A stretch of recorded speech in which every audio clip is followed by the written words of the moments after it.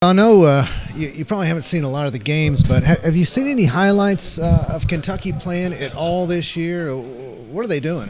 Actually, I've caught some of the games, or at least second half or something, first half, something like that. And I mean, they're just playing well. I mean, they're going out there, they're playing hard. They're not giving up.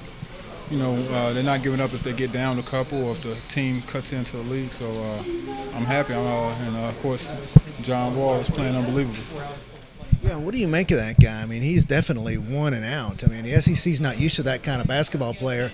It's pretty exciting for not only the team for Kentucky, but the SEC in general. I mean, it's exciting. It's definitely exciting for Kentucky. I mean, he's one of those special players that don't come around every so many years. And I mean, he's a freshman, but he plays with a lot of poise. He knows when to attack the rim, when to pull up for a short jump shot. And he's pretty tough on defense when he wants to be.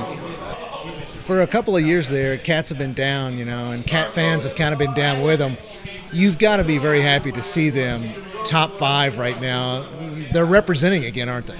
Oh, they are. And I mean, I was still a big supporter of the other teams, and I mean, you can't stay on top forever. I mean, we had some, a couple of rough patches, but they were still better than, most schools. So I mean, it's happy to see them at the top, but we'll see at the end of the year. I hope they stay there.